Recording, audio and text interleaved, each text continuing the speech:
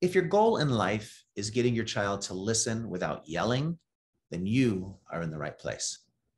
Nobody wants to have to raise their voice with their kids, but almost every parent does it.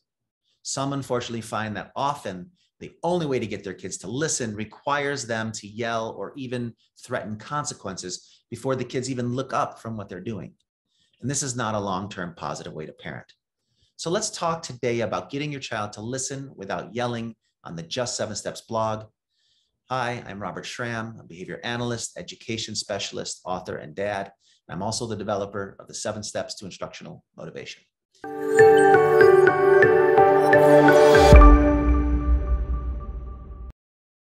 Each week, I provide you with helpful information based on the Just 7 Steps approach. So if you haven't already subscribed to my YouTube channel, take just a second, do it right now. You'll be certainly glad you did. My kids don't always want to stop their activities and do things they would rather avoid. They're often on their phones or in their rooms. And if I'm not careful about attending to a few important aspects before I give my instructions, there's a chance that my kids will ignore me as long as they can until I'm motivated to raise my voice or yell at them. Of course, it's frustrating when this happens, but more often than not, it is me who's made the error and not my kids. So, although I offer a full workshop on my website for free called How to Get Your Kids to Listen Without Raising Your Voice or Nagging, which can be found at just7steps.com/workshop.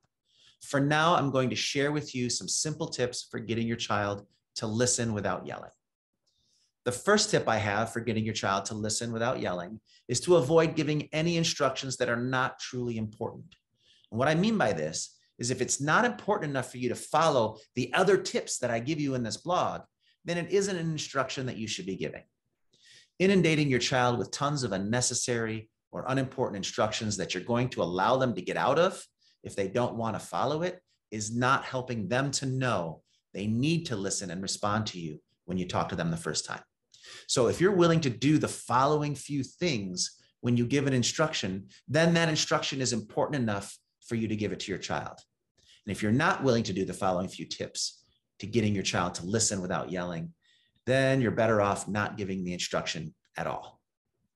Once you've decided that an instruction is important enough to follow through, then the first step in getting your child to listen without yelling involves making sure you don't start by yelling your instruction from another room or at a child who's engaged in doing other things.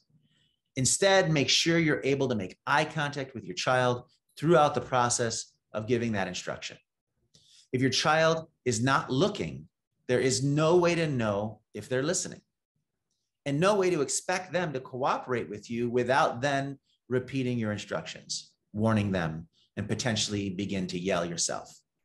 In addition to working to make eye contact with your child when you're giving your instructions, you might also have to block or stop a fun activity that they're engaged in before giving that instruction. If your goal is to give an instruction and your child is playing a video game, there's no way that you're going to get full eye contact from them to give them that instruction. And in this setting, your first step is either to tell them to pause the game or step in front of the screen or pause it yourself before getting your eye contact and then giving your instruction.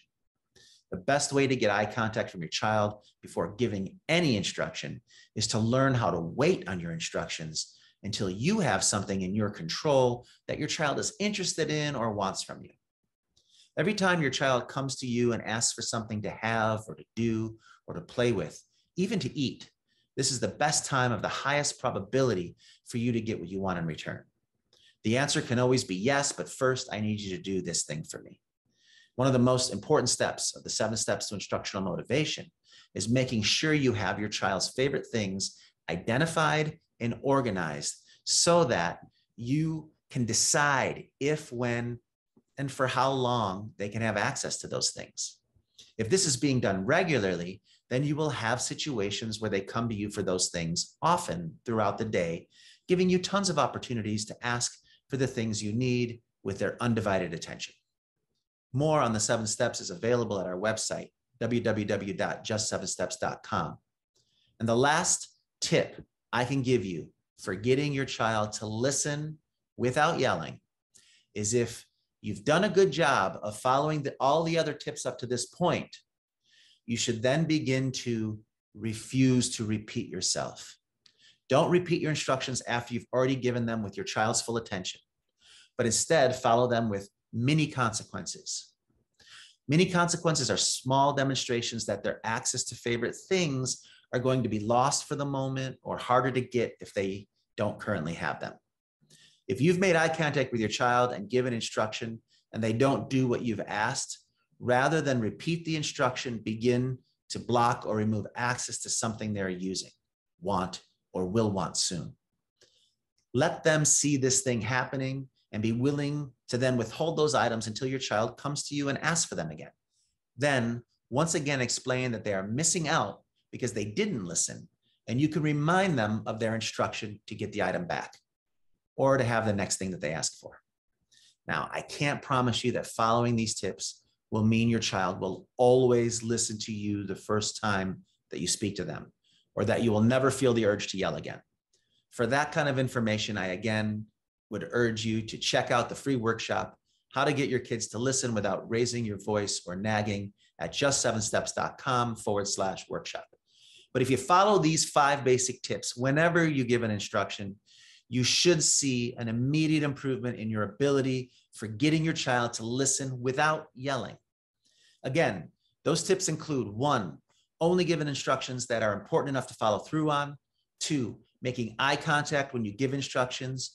3, block or stop ongoing fun activities before giving an instruction. 4, wait for a moment when your child wants something from you before you give your instruction. And the 5th tip for getting your child to listen without yelling is don't repeat instructions, but follow them with immediate mini consequences instead. If you like this video blog, I would love it if you would leave me a comment, give me a thumbs up, share this video with others who might benefit, and then subscribe to this channel for more parenting content. I'll see you right here next week, but only if you remember to subscribe. So what are you waiting for?